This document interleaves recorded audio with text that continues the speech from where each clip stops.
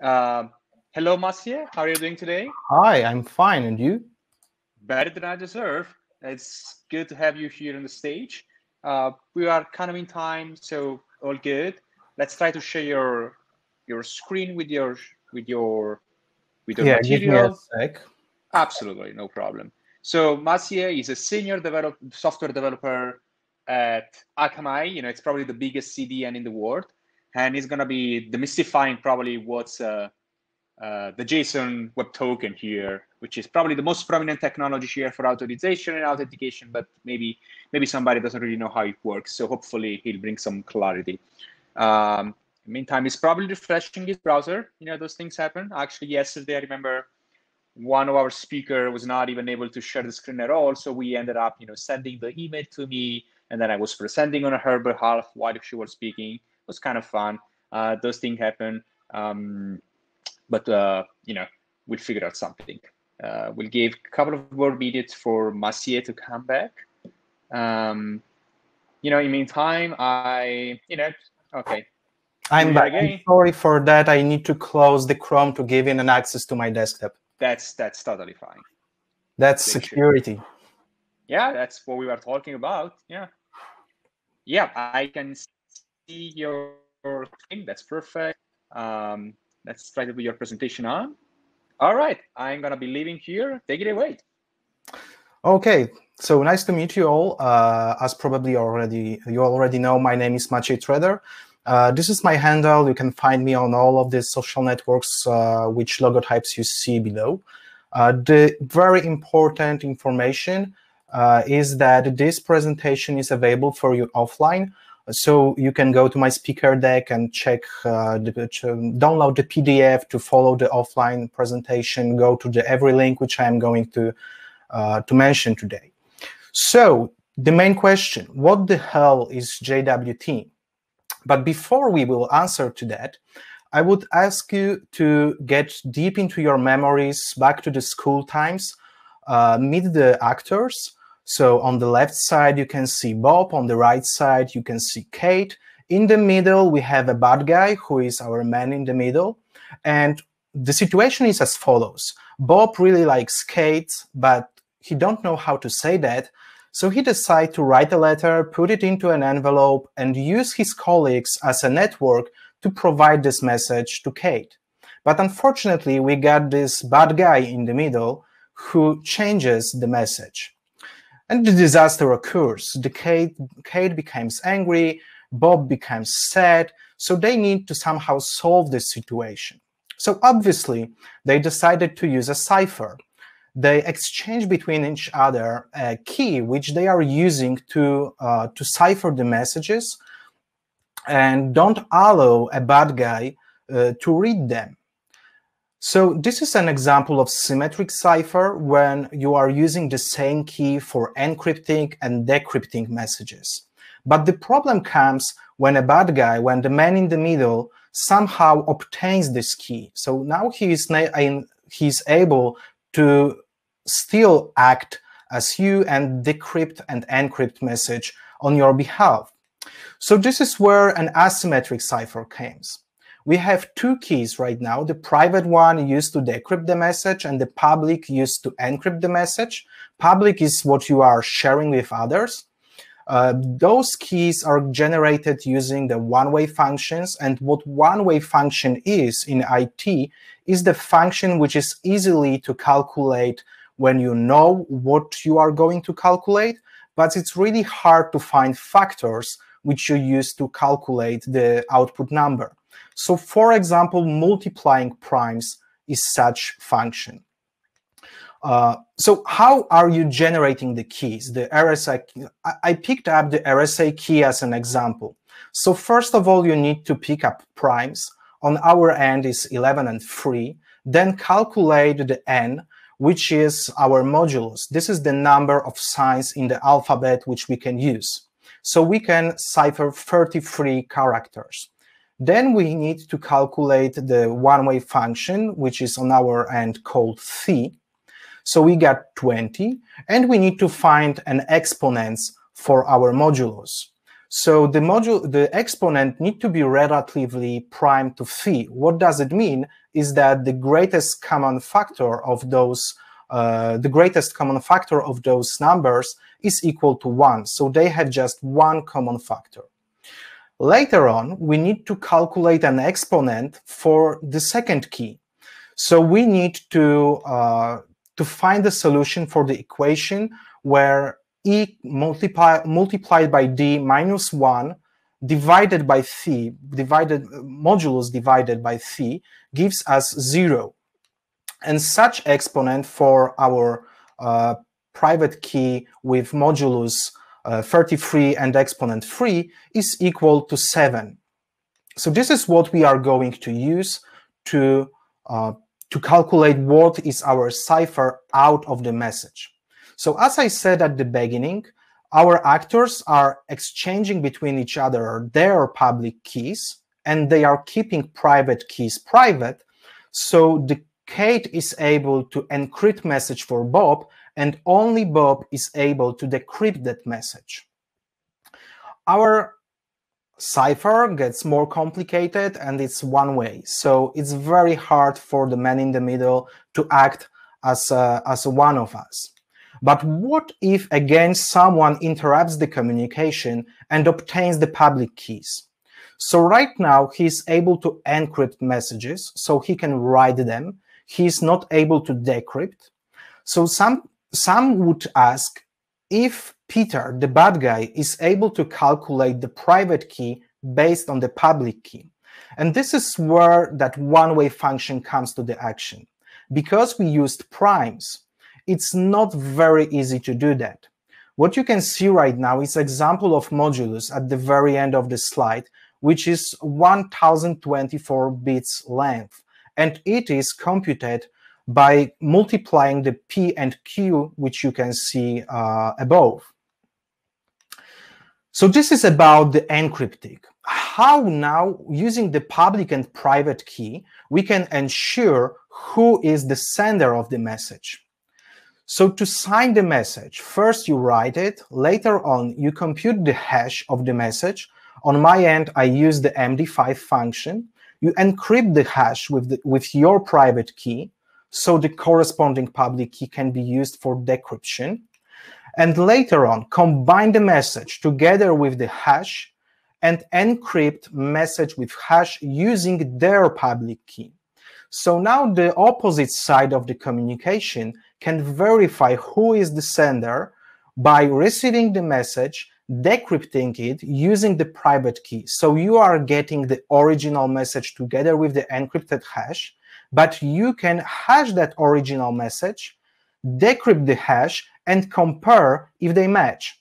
If don't, then you know someone is in the middle of the communication.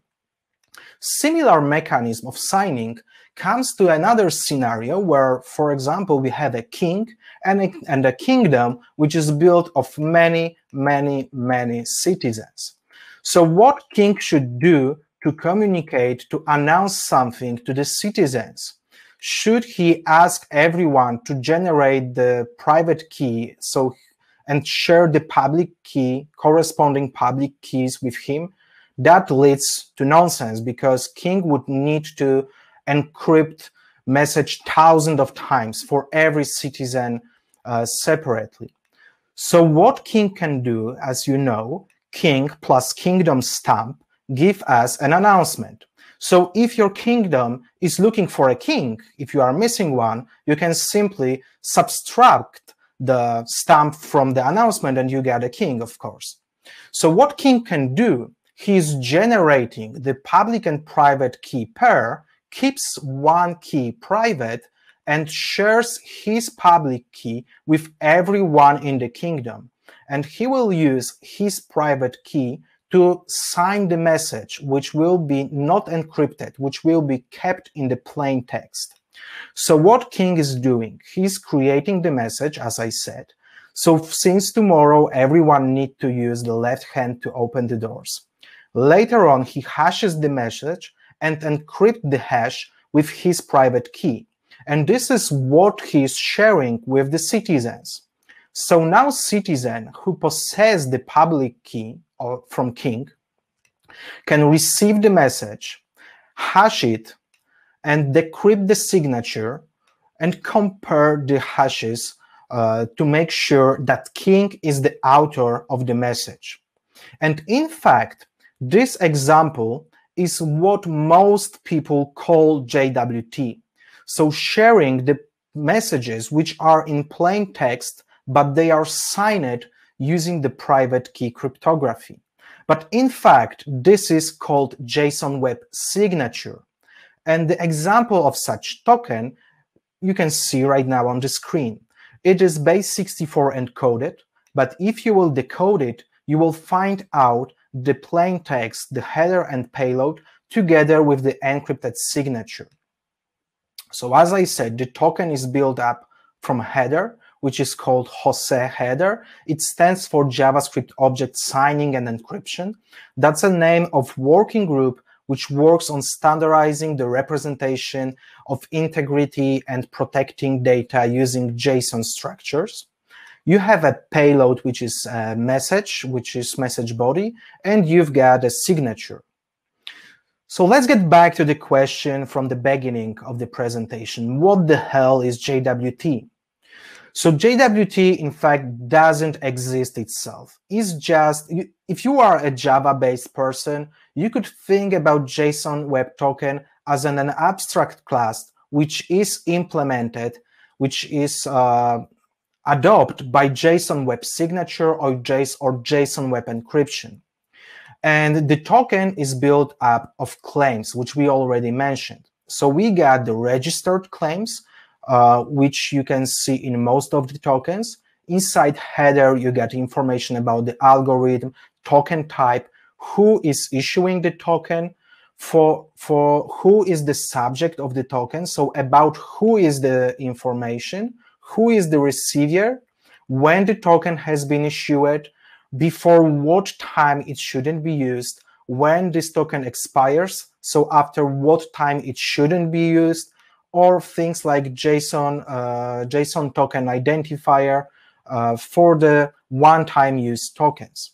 But apart of registered claims, which JSON Web Token is built of, you can also use custom claims. And those are divided into two groups. One group is a public claims, which are registered within the JSON Web Token registry to avoid name collisions. And another group are private claims, which are a perfect fit for the microservices architecture, where you want to use JWT token for communication between your services, so you are sure that there is no name collision which could occur. So the token like this one, which use my name and surname and some privileges as an array, is completely okay and valid. And this token leads us to the first use case example of JWT. So let's think about the microservices. We have an actor, we have Anna, we have the service which is responsible for signing, the auth service. We have the schedule, we have the service where Anna can book something, and that something is a flight. We have a service which is responsible for managing the gate on the airport and the flight schedule. So if Anna wants to do something in the system, she is authenticating herself.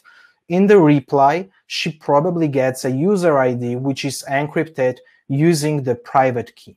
Using that user ID, she's performing the post HTTP request to different services within the whole structure.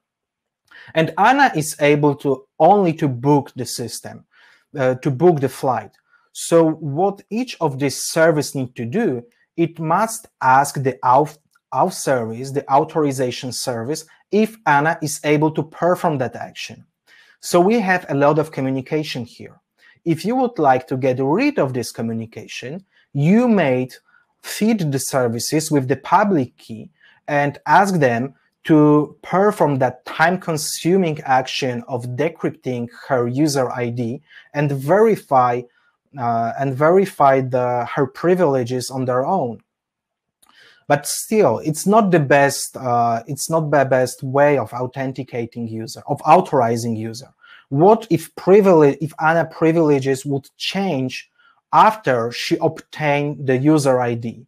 What if, of course, such example leads to duplicating the authorization logic within the services. So this is something what we avoid. Let's take a look how authorization may look like if you would use JSON Web Token for this task. So Anna asked for her token. She get it in reply. The token is signed with the private key. And now services can make a preliminary check if Anna have this privilege in her privileges array. And if she have this privilege, that's the moment when they are involving the time-consuming action of decrypting and encrypting, in other words, of verifying the signature if token is not manipulated. The simplified JavaScript implementation of such authorization looks like that. So first, we obtain the token from the JSON Web Token header. Then we are decoding it. This is a super simple action. And if token contain the privilege which we are looking for, we are verifying the signature. So this is where the time-consuming action comes to the stage. If the whole statement is true, so then we are changing the gate. Otherwise, we are throwing the authorization failure, so we can deal with this failure somewhere else in our application. Moreover, JWT token gives you an ability to delegate the part of the verifying claims and verifying signature to the load balancer, so you can offload your services. Moreover, you can delegate the validation to third parties like Akamai or other content delivery network, which provides you with such functionalities. Within the Akamai, we have a product which is called API Gateway, where you can declare your API together with the JSON Web Token validation and tell Akamai what are the claims which we should check on your behalf together with the signature. For further reading on the JSON Web Token based authorization, I ask you to forward to my publication within the Twilio Voices blog, which is titled Protecting JavaScript Microservices, and so on and so on and so on.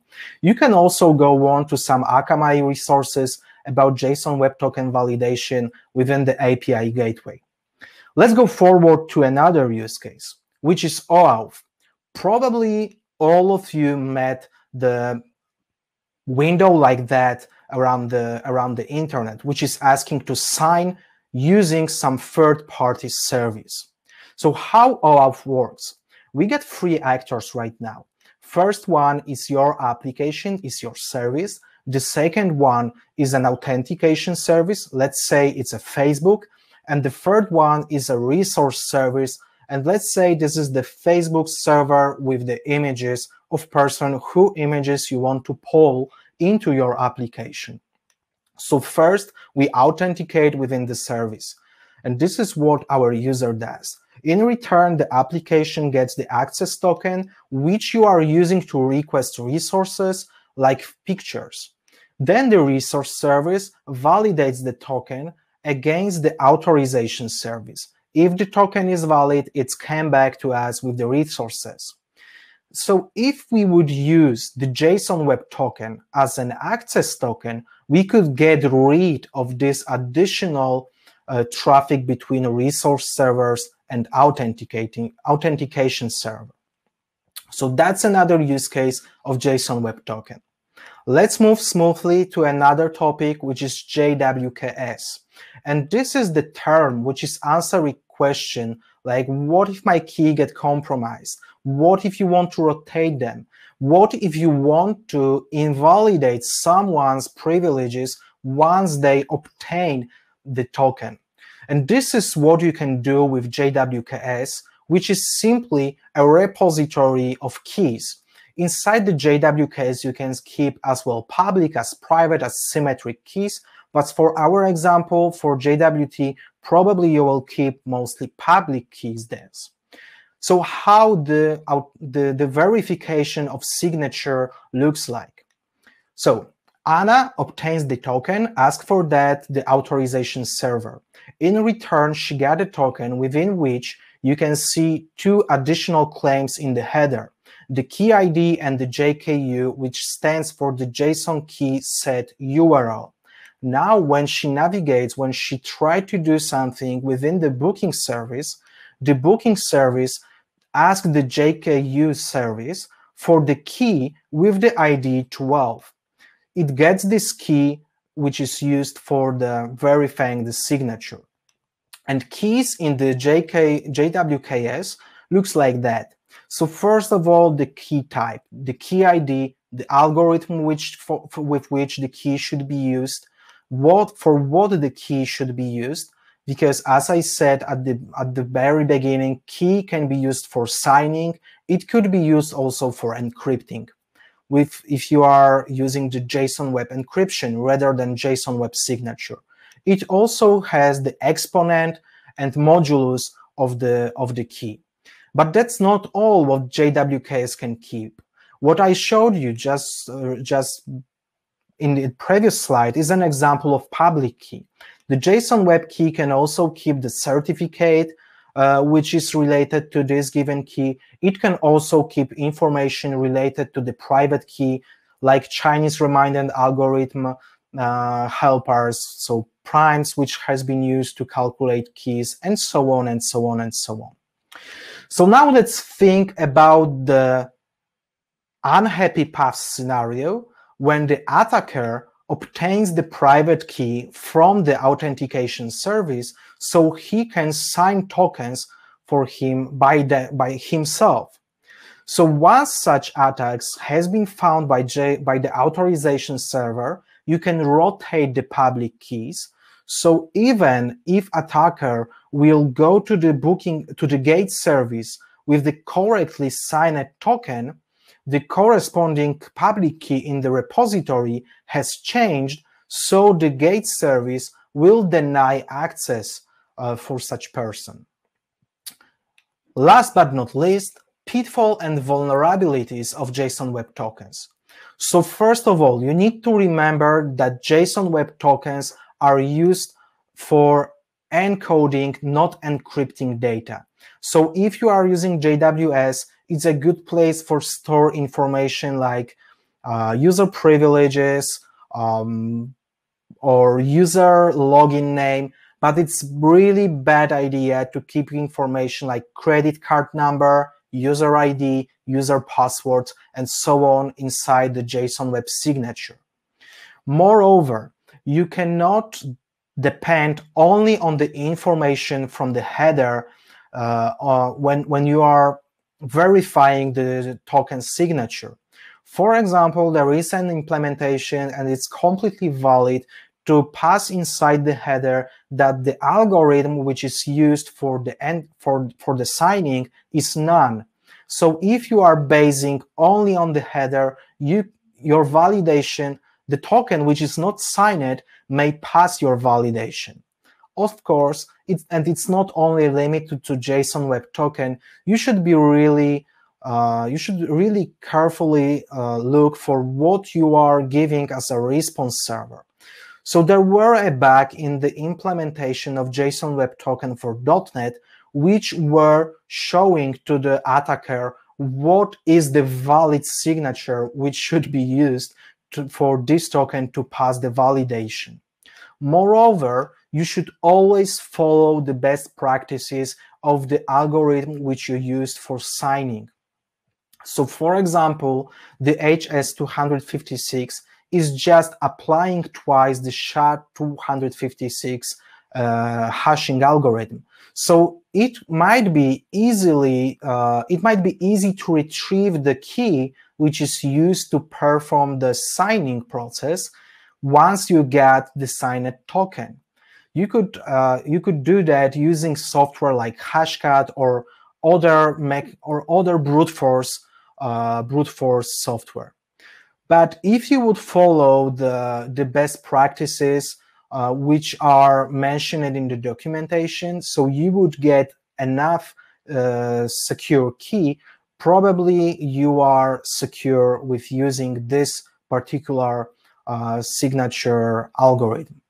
What you need also to remember is that decoding token is not verifying it. You should treat decoding as a hash code equivalent in Java. So you could use decode to preliminary check JSON Web Token. To verify it finally, you need always to verify the signature. So in Java, if you want to check if two objects are equals, you are using equals method, which makes a deep check. But if you want to just check if two objects are not equal, you can use hashcode, which will quickly check if two objects calculates the different hashcodes.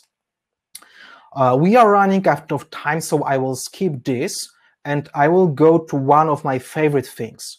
Always remember to validate the JKU claim, because what attacker can do, he can set up his own JWT's repository and use his public keys for validation, so your service won't even check your JWT's to query for public keys. And this is why when you are, for example, configuring within the Akamai API gateway your API for JWT validation, we are asking what are the URLs which you are trust as a JSON Web Key storage URLs. So summarizing, JSON Web Token is often confused with JSON Web Signature, which is just one of implementation. Very important. It's not a best place to keep sensitive data. Resources which I recommend you for further reading, and as I said, you can get them in presentation, which is available on SpeakerDeck. I would also kindly ask you for a feedback, what you like and what you didn't like with my presentation. Again, the link to the SpeakerDeck, I will leave it for 10 seconds. Yeah, it works great. Yeah. Well, in the meantime, thank you, Maciej, for the presentation on JWT. That's great. You have at least 5 questions on the stage. So what do you want to do later? Check the chat. You can follow up the conversation here. So thank you very much. We're a little bit out of time, so I'll have to rush this a little bit. Let's say hi to Maciej. Thank you again.